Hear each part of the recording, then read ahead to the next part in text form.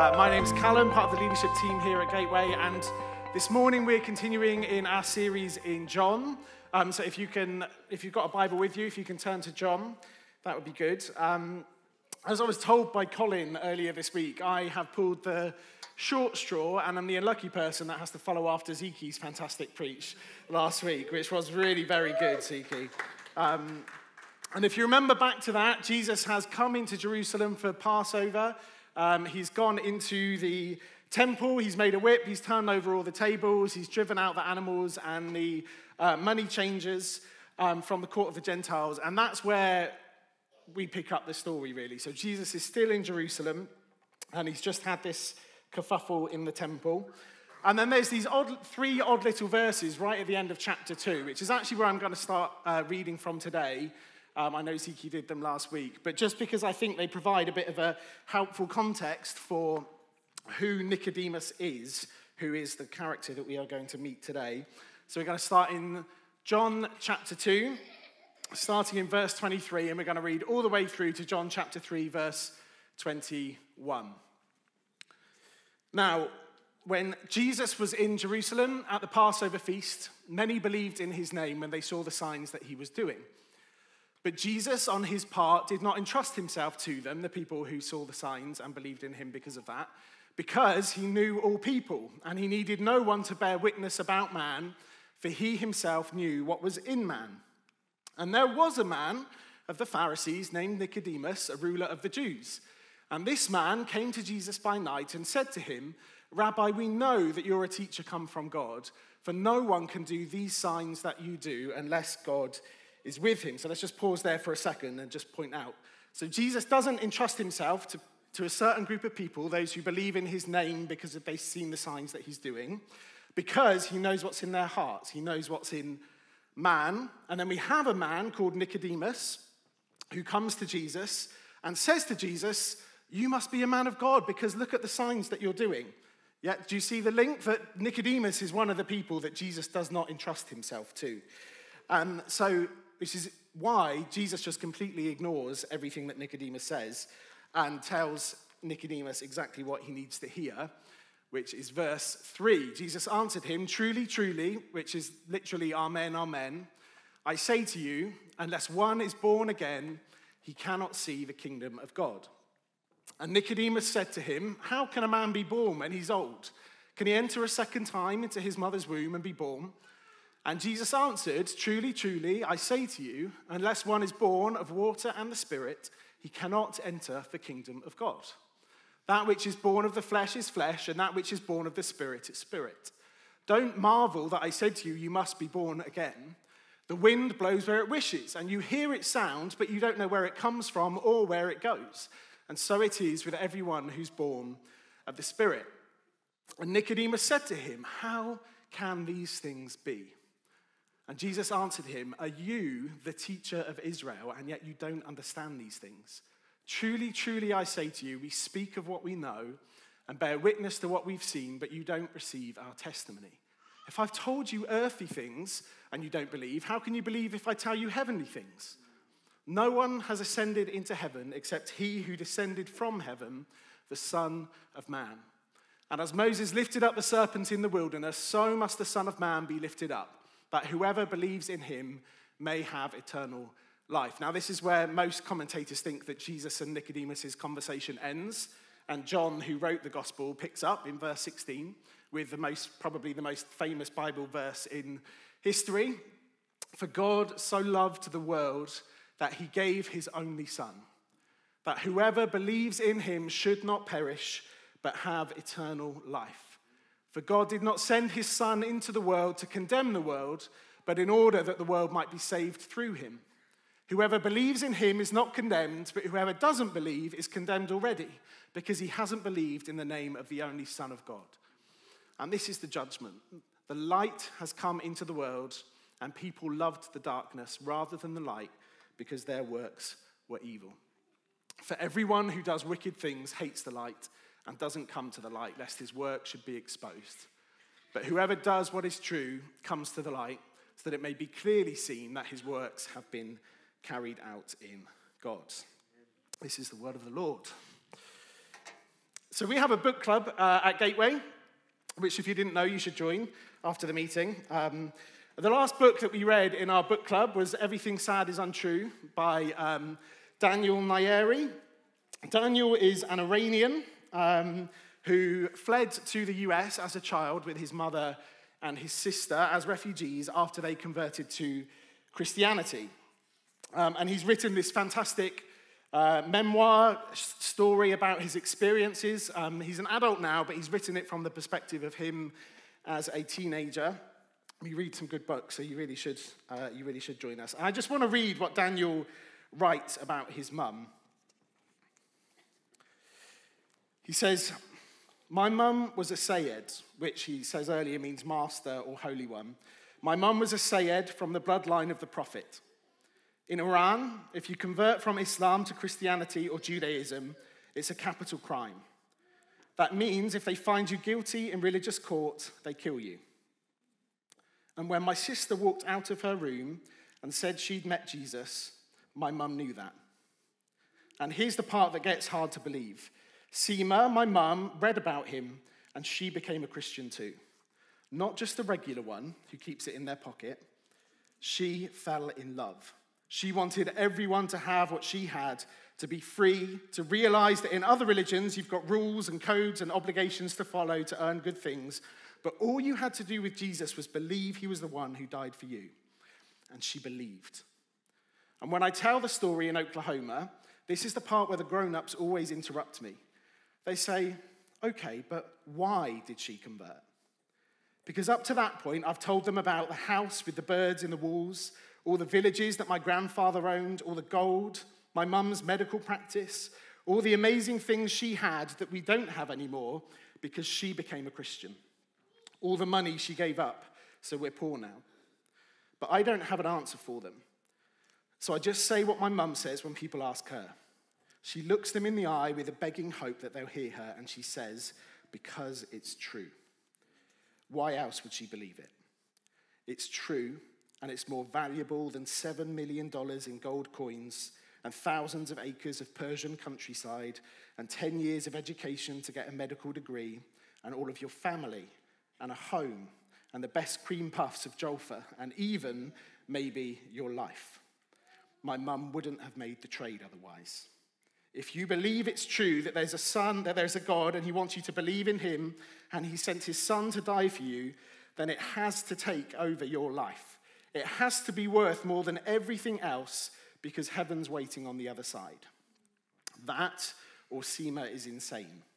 There is no middle. You can't say it's just a quirky thing she thinks sometimes because she went all the way with it. And if it's not true, she made a giant mistake. But she doesn't think so. She had all that wealth, the love of all those people she helped in her clinic. They treated her like a queen. She was a Sayyid. And she's poor now. People spit on her on buses. She's a refugee in places people hate refugees, with a husband who hits her harder than a second-degree black belt because he's a third-degree black belt. And she'll tell you it's worth it. Jesus is better. It's true. Seema, who was such a fierce Muslim that she marched for the revolution, who studied the Quran the way very few people do, read the Bible, and knew in her heart that it was true. Christ has died. Christ is risen.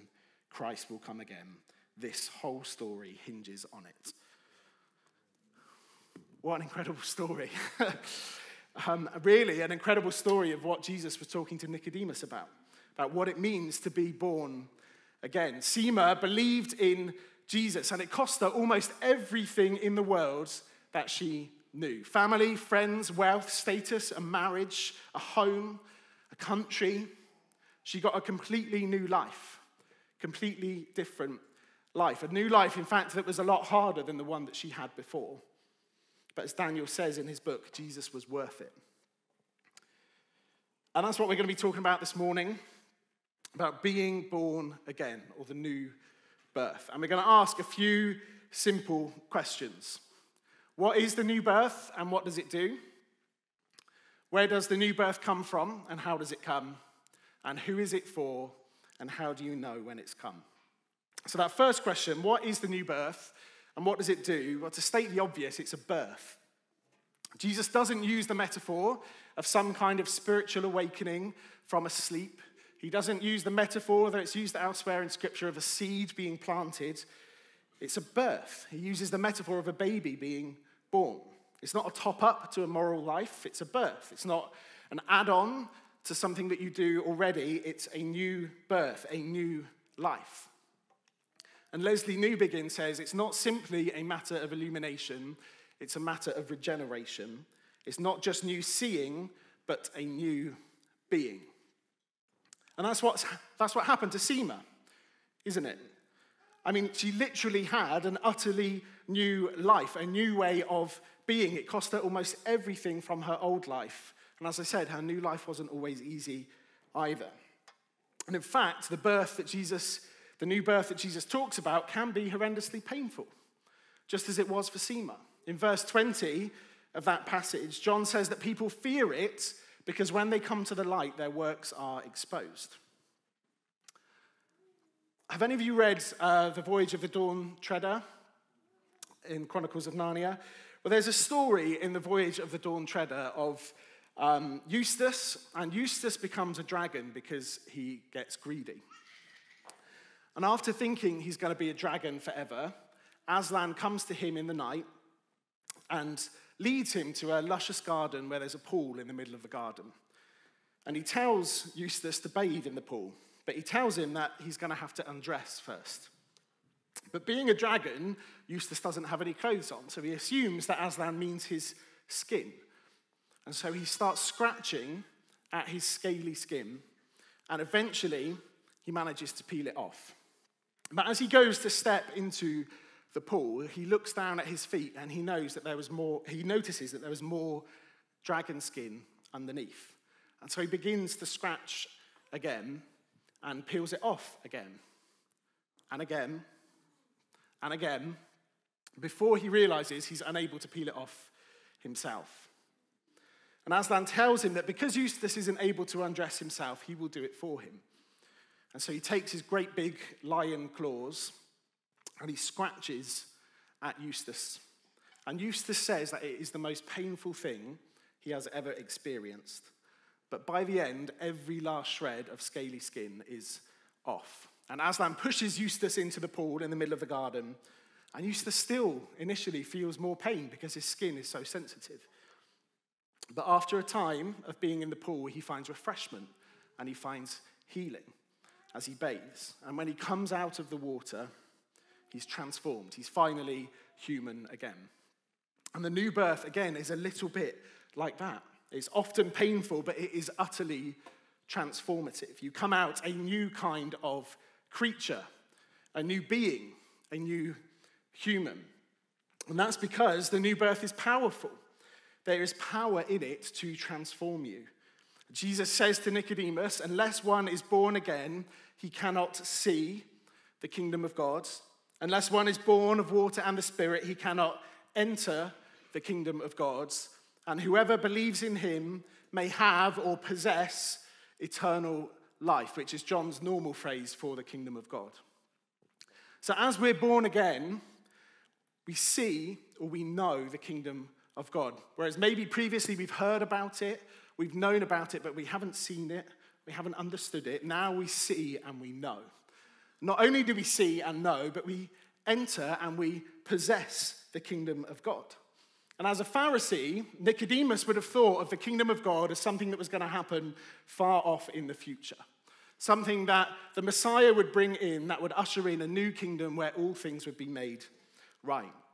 And so Jesus is saying to Nicodemus that something he thought of as only going to happen off in the distant future that he probably wouldn't live to see is something that he can see now. And not just see, but enter and possess. And Tim Keller says this: John is saying that the new birth is from the future. The new birth is the power that God is going to use to regenerate the whole world brought into your present. It's not complete, it's only partial, but it is the future coming into you. It's God's future coming into your heart right now. And he goes on to say, so don't ever underestimate the power of the new birth to change somebody. There is no fear, there is no guilt, there is no hurt, there is no flaw that the new birth can't at least partially repair. He says, don't settle for only little change if you have been born again. And with that power and that new birth comes a completely new identity. When each of us were born, we were born into a family. Right? It might have been a good family, might have been a bad family, but we were each born into a family. And I assume it's still the same now, but when my kids were born, they had a little wristband or footband, I can't remember which, put on them. And on Eli's, it said, boy of Katie Limpany. And on Rose's, it said, girl of Katie Limpany. And I remember the first time I saw it with Eli, and I was a bit like, he's my child too.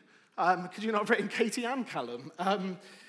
But when you're born, you are identified by who has given birth to you.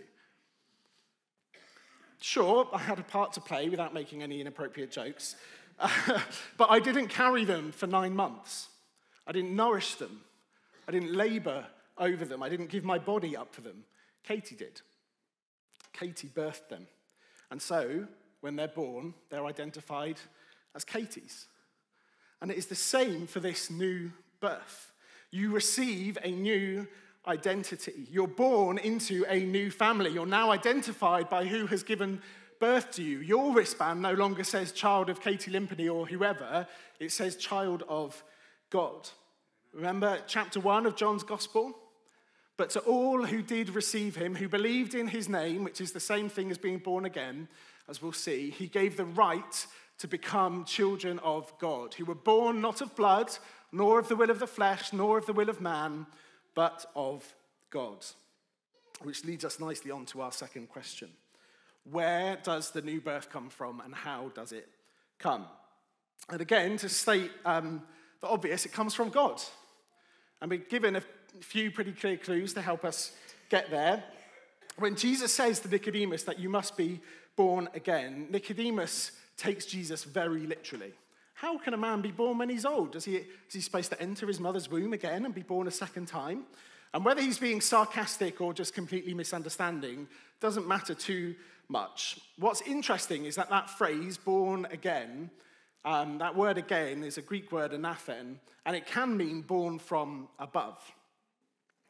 As John said in chapter 1, it is not a birth of blood, nor of the will of the flesh, nor of the will of man, but of God. It's not a literal birth, it is a birth from above. And Jesus unpacks that for Nicodemus. He next says, unless one's born of water and the Spirit. So being born again is the same thing as being born of water and the Spirit. What does that mean?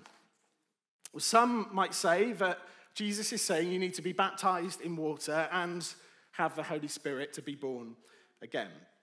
I don't think that's very likely, partly because he doesn't use the word baptism, he uses the word water. But it's more likely that water is a metaphor for the Spirit, because I think Jesus has in mind Ezekiel chapter 36 when he is having this conversation with Nicodemus, where Ezekiel talks about the Spirit of God as water.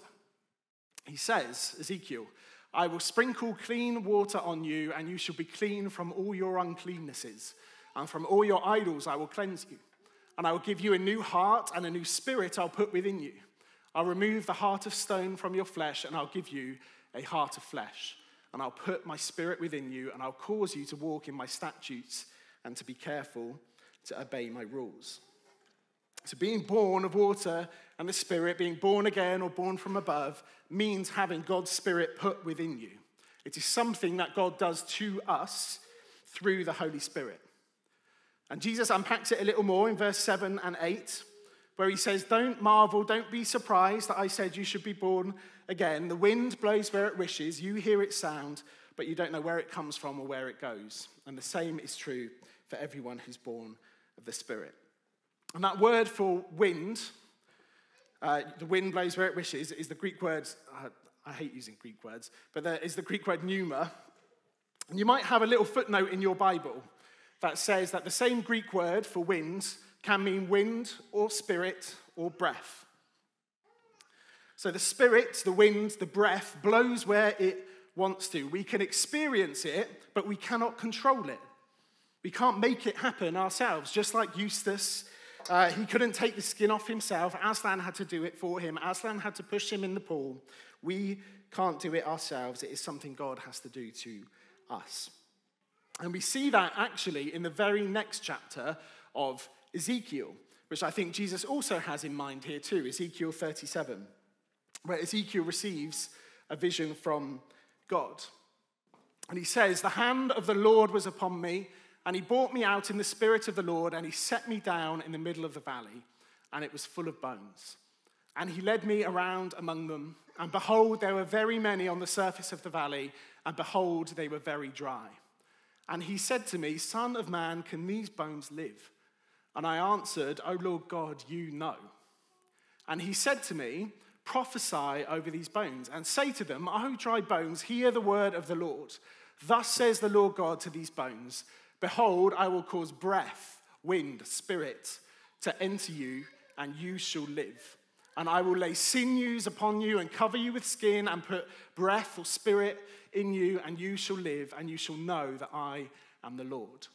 So I prophesied as I was commanded, and as I prophesied, there was a sound, and behold, a rattling, and the bones came together, bone to its bone. And I looked, and behold, there were sinews on them, and flesh had come upon them, and skin had covered them, but there was no breath in them. And then he said to me, Prophesy to the breath, prophesy, Son of man, and say to the breath, Thus says the Lord God, Come from the four winds, O breath, and breathe on these slain, that they may live. So I prophesied as he commanded me, and the breath, spirit, came into them, and they lived, and stood on their feet, an exceedingly great army." This is what happens when we're born of water and the Spirit. In our old life, we are like dry bones. We are dead. Bones cannot make themselves alive. It is the breath, the Spirit, the wind of God breathing into us new life. So it comes from above, but how does it come? Well, there's a progression in how Jesus unpacks this for Nicodemus. So he starts with, you must be born again. He goes to, you must be born with water and the Spirit. And he ends it and packs it further still in verse 15 by saying, you must believe in him. We're simply to believe in Jesus. And Jesus talks about this serpent in the wilderness, which is a story from Numbers 21, where the Israelites are wandering around in the desert after God has rescued them from slavery to Egypt. But they are already getting bored. They're already complaining at God. They're already getting tired of journeying with him. And so God sends snakes amongst his people, and the snakes bite the people. They're poisonous snakes, and some of them fall ill and die. And so they repent of their sin before God. And God says to Moses, make a bronze serpent on a pole and put it up in the middle of the camp. And every person who's been bitten by the snake or by a snake just has to look at the bronze serpent and they'll be healed. They'll be saved from death. And Jesus says it's the same way for him. What does believing in Jesus look like? It looks like gazing at Jesus lifted up. Both lifted up on the cross, as we see him in all his glory, as John says in chapter 1, but also lifted up in his ascension to the right hand of the Father, where we see him reigning and ruling as king over all. We are to gaze at Jesus. That is it. So we've looked at where the new birth, what the new birth is and what it does. We've looked at where it comes from and how it comes. And now we're going to look at who it is for and how you know when it's come. And the first thing that we're going to do is compare the story of Nicodemus and the story of the Samaritan woman in chapter 4, because John has set these two stories in contrast on purpose. And John does this a lot in his Gospels. He creates contrasts often between model disciples, so people who encounter Jesus, come to know him, follow him, believe in his name, and witness to others, and not so model disciples, people who encounter Jesus and for whatever reason get stuck somewhere along the way on the journey after that. And in this contrast that he sets up, the Samaritan woman is set up as the model disciple, and Nicodemus is set up as the not-so-model disciple. So there are the obvious contrasts. Nicodemus is a Jewish man, and she is a Samaritan woman. He is wealthy, and she is poor. He is of an upper social class and she is of a lower social class. He is an educated Pharisee. It says he's the ruler of the Jews, which means he's a member of the Sanhedrin, which was the Jewish ruling council. And Jesus also calls him the teacher of Israel, which probably means that he's the most well-known, well-respected teacher in Israel at the time. Whereas the Samaritan woman is uneducated, sinful seemingly. She's had multiple partners, probably been divorced, possibly even outcast from society, which is maybe why she's at the well in the heat of the day. And then there are the less obvious contrasts as well. So Nicodemus comes to Jesus in the night. And sure, maybe it might have been that he just had trouble getting in Jesus' diary. But I think it's more likely that he was afraid of being seen with Jesus because of who he was. And John's use of light and darkness in verses 19 to 21 of this passage probably points to that as well. But the Samaritan woman encounters Jesus in the middle of the day. Nicodemus leaves Jesus confused. The last words we get from Nicodemus are, "How can these things be?" He never moves past his encounter to actually knowing, understanding Jesus. But the Samaritan woman starts confused. She takes Jesus very literally, just like Nicodemus does in this passage. But there's also progression in how she comes to know him. So she starts off by calling him a Jew, and then she says, "I see that you're a prophet." And by the end, she realizes that he's the Messiah. Nicodemus doesn't come, at least in this story, to follow Jesus. Now, there is a bit of debate about whether his other two appearances in this gospel mean that he ever does become a disciple of Jesus, but at least he doesn't in this story. But the Samaritan woman does come to believe in Jesus. And what's the first thing she does? She goes back to her town and she tells everybody about Jesus. And it says that many come to believe in Jesus because of her testimony. And John is doing two things here. Firstly, like I said, he's saying, be like the Samaritan woman, don't be like Nicodemus. Be like Seema in the story, don't be like the regular Christians that keep it in their pocket. But he's also saying that anyone can come to Jesus. Educated or uneducated, sinful or religious, wealthy or poor, well-respected or shunned by society, upper class, working class, all can come to Jesus. The invitation to be born again is for everyone. And John makes it even more explicit in this passage. John 3:16, as I said, probably the most loved and well-known passage in the Bible. For God so loved the world. For God so loved the world, not the religious, not the moral, not the wealthy or the upright. For God so loved the world, everyone, all of us, that he gave his only son, that whoever believes in him should not perish but have eternal life. God didn't send his son into the world to condemn the world, but in order that the world might be saved through him. Whoever believes in him is not condemned, but whoever doesn't believe is condemned already. Do you see the emphasis again and again? The world, whoever, for everyone, all. Sinner or saint, moral or immoral, Pharisee or divorcee, Jew and Gentile, men and women, educated and uneducated, prostitutes, tax collectors, lepers, and the demonized, all can come to Jesus and be born again. You and me, it is for all of us. You must be born again.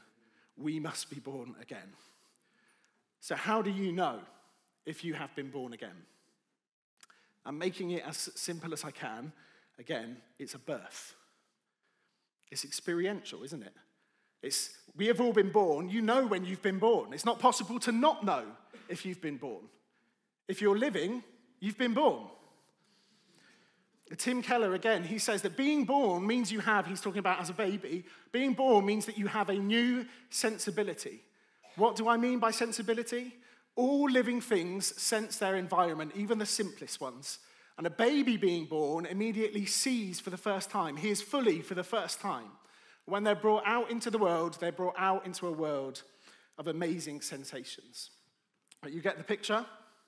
A newly born baby sees bright lights for the first time, hears clear sounds for the first time, gets kissed on the head for the first time. It crosses over from a place of quiet and dark to a whole new world of sensation and noise and hunger and touch and feeling.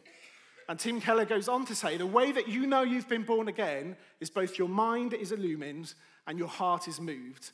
A spiritual truth that you might have heard before but didn't make sense to your mind, or certainly didn't touch your heart, now does. You know you've been born again because you've experienced it, just like the wind that Jesus talked about. We can't control it. It does what it wishes, but we can hear it. We can experience it. And as I said at the start, it might be painful. Your works will get exposed before God in the light. But it's not painful and exposing because God is punishing us. It's painful and exposing because it's a birth. Your head is squeezed out of a pretty small hole. You come out crying, don't you? You come out naked, bare to the world, exposed for all to see. And it is exactly the same with the new birth. Birth is painful and it's exposing. But just like Eustace in the pool, it doesn't stay that way for long. Because you inherit eternal life. You get the joy of life with God, with a new family. For all eternity, you find refreshment, healing for your soul. You find salvation. It's an act of love, not of condemnation. For God so loved the world that he gave his only Son, that whoever believes in him, whoever is born again of water and the Spirit, should not perish, but will see, enter, and possess eternal life. For God did not send his Son into the world to condemn the world, but in order that the world might be saved through him. So the invitation this morning is exactly the same for each of us as it was for Nicodemus. Be born again. Have you been born again? Have you experienced the new birth? Do you know this morning? Can I invite everybody to stand, please, just as I come to a finish? Sam, are you happy just to come up and...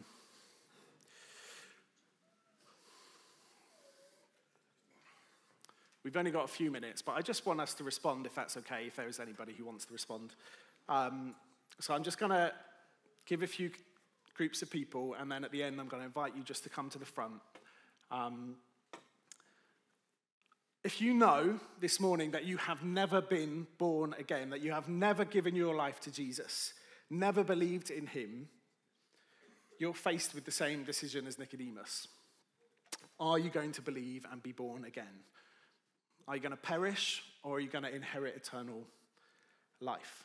And if that's you, and you want to believe, to be born again for the first time this morning, I'm going to just invite you to make your way up to the front in a minute.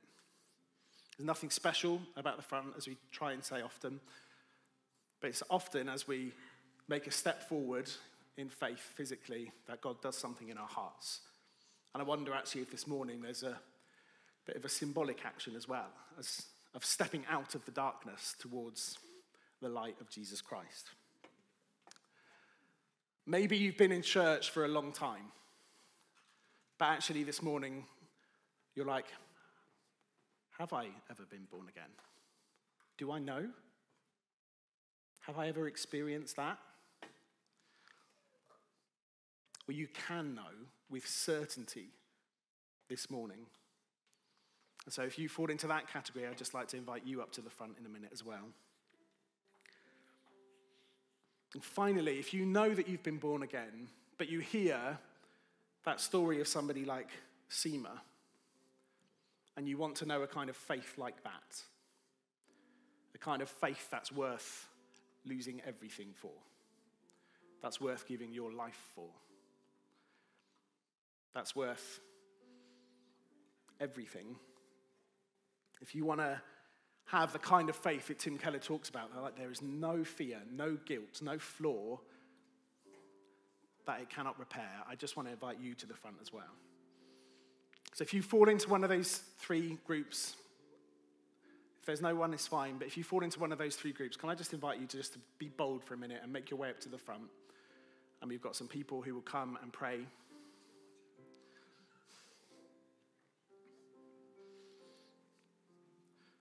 If you're on the prayer team and you're happy just to pray, are you happy to come and do that? The rest of us, just for a few minutes, who are still in our seats, we're going to worship together.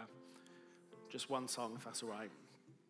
And we're going to thank God for what we have received in Christ Jesus. So let me just pray, and then I'll hand over to Sam.